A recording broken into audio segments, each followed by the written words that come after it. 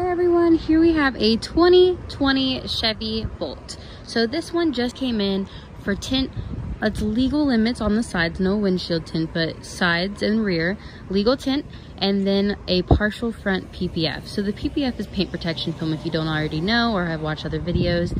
That protects your paint from things like debris, rock chips, water, dust, particles, all of the above pretty much, especially rock chips though. If you do in the partial front, you're driving down the road, rock chip hits your front, you know, the front of your car, your bumper, maybe ladybugs, you're like, oh crap, you know, that's gonna damage my paint. Well, it's actually on that paint protection film. You take the film off and it's only on that film and has not touched your paint, so it does not damage your paint.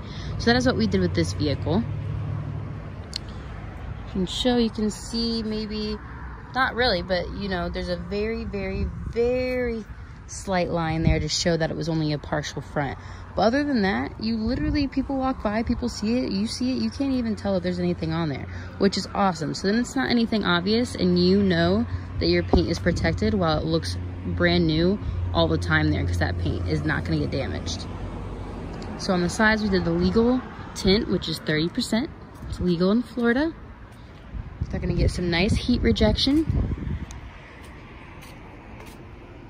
Did not do anything on the windshield since you cannot tint your windshield here.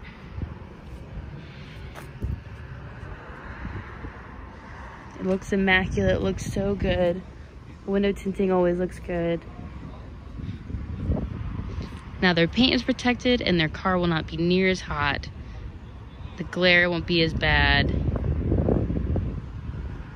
Stop by Window Tints here in Orlando, Florida. We can do this to your vehicle, protect your paint, keep it looking brand new. Bring an older car. It doesn't even have to be a brand new car.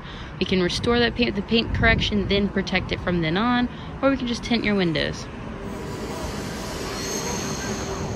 Bye.